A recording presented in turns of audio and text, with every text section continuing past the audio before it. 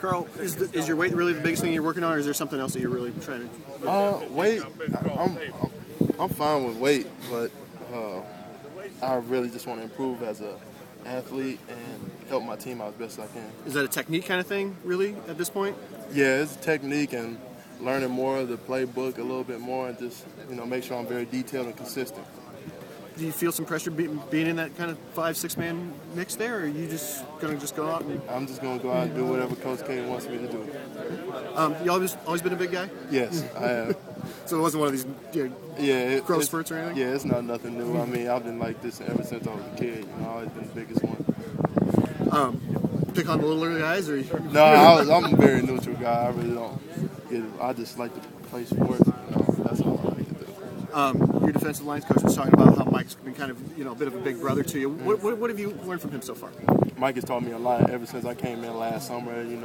Mike embraced me as his little brother. Whether if it looked like helping me out or kind of ripping me up a little bit, telling me I'm doing wrong. But I really appreciate Mike, and I know he's going to make me a better player. What have you learned from not only Mike but the rest of the defensive line guys early on here?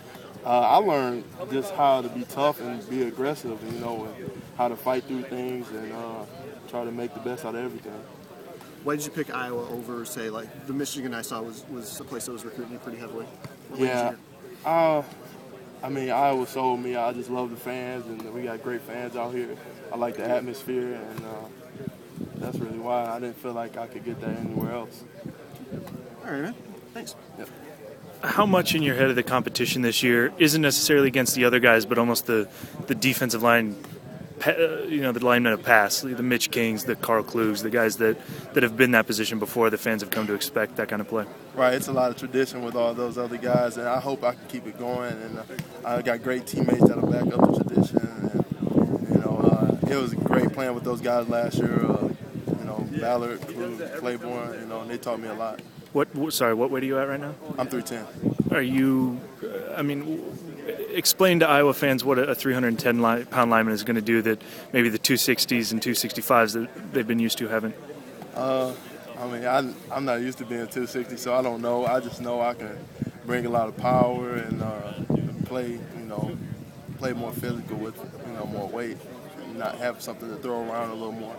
Who are the guys maybe on the defense this summer that have stepped up and sort of made sure that guys got in those extra lifts, made sure they showed up to conditioning? Is there anybody that's maybe stepped up as a leadership role? All the seniors, Mike Daniels, Broderick Benz, they've been on us guys, and make sure we have meetings all the time.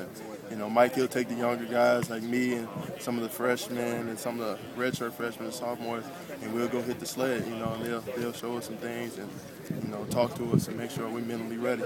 Just having a guy, Iowa's got Darian Cooper coming in. A lot of people are sort of expecting him to just sort of waltz in and get that playing time. Does having that new competition, a guy you haven't seen before, motivate you a little bit more? No, not really. I'm just going to do what I've been doing, this past year, and just keep working to better myself.